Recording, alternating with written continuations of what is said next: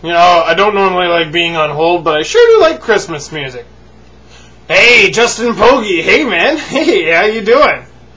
Who am I? Oh, dude, don't worry about that. Hey, listen, question. Have you unpacked your things yet?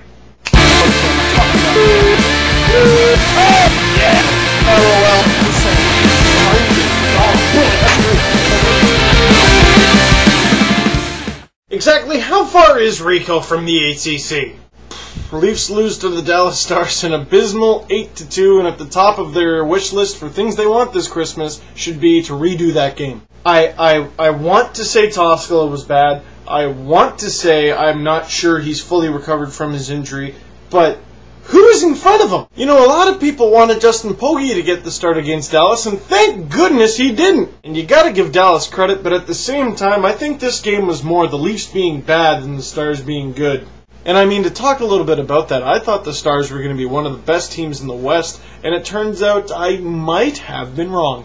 And I'm not 100% sure, but I think for the third time this year, the Leafs allow someone from the opposing team to get their first career hat trick. The Dallas rookie came in, and as many young guns seem to do to the Leafs this season, he shelled them. And I noticed something last night. Jeremy Williams didn't score, therefore the Leafs didn't win. Williams has played in 7 games since being called up from the Marlies. He scored in 5 of them, and the Leafs have won all 5 of those games. The ones where he didn't score, not so much. Jeremy Williams for captain? I wouldn't go that far, but it's a freaky stat, isn't it? And yesterday, Andre DeVoe tried to pick a fight with Steve Ott, and Steve Ott said no dice. Well, in the game before, someone tried to fight Andre DeVoe, and DeVoe said no dice. Does this make him a hypocrite? No! When DeVoe refused to fight, it's because the Leafs had a huge lead.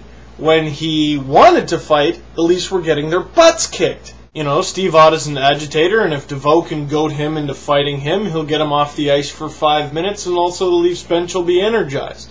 If your team has a 4-0 lead and you don't want to fight, why should you fight? Because! Unfortunately, that's not a very good argument. But guys, it's Christmas, okay? I don't want to talk about the Leafs getting shelled 8-2. I want to make you guys happy. I don't want to bring you down here. So here's a few things that I cooked up for you right before the Christmas break. First, I wrote a Christmas wish list to Berkey Claus. I put it on leafspace.com. Here's the link over here. Basically, I made a wish list of players I would love to see on a newly rebuilt Leafs team. One of them is Kyle Quincy of the LA Kings. What I want you to do is tell me what your Leafs Christmas wish list looks like. Link over here. I know what you're thinking. How did I get this Leafs thing all the way over my head? And I've been ripping on Tank Nation all year long because they want the Leafs to come in last and get the 1st or 2nd overall pick. But I thought it'd be good to have some fun with them. So here's an interview between a reporter and a Leafs team trying to come in last. And we're back. First off, I'd just like to say congratulations on losing 3-2 tonight. But you were given a run for your money, weren't you? Yeah, you know, those guys, they really stink. They're not very good at all, and but you know, we came out there, didn't forecheck, didn't finish any of our checks, and sure enough, we came out on bottom. And you know, I'm really sorry to bring this up, but you did score a very nice goal in the second period. Tell me, what was the atmosphere in the locker room after you scored that goal?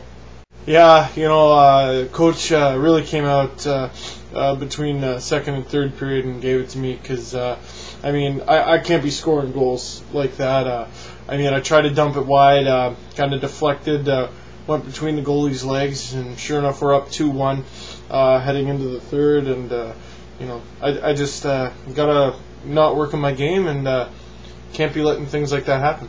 But fortunate for you, the other team came out, and as little as they tried, they managed to score 2 goals on you for the 3-2 win. Congratulations.